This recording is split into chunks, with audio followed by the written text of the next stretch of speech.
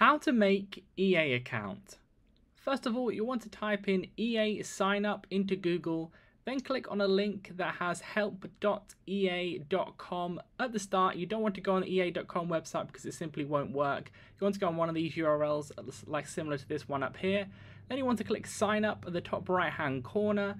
Then you want to put in your details, so go ahead and put in your country/region and date of birth. Then you want to click on next.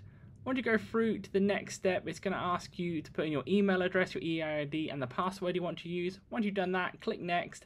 Then just go ahead and tick this I accept user agreement, otherwise it won't let you go through the next step. Once you click create account, then you'll want to go ahead and to your email, make sure it's the same email, the one that you signed up with. Go ahead and copy and paste that code into the box from the email, then click next, and then once you've done that, like it says at the top, boom, you're done.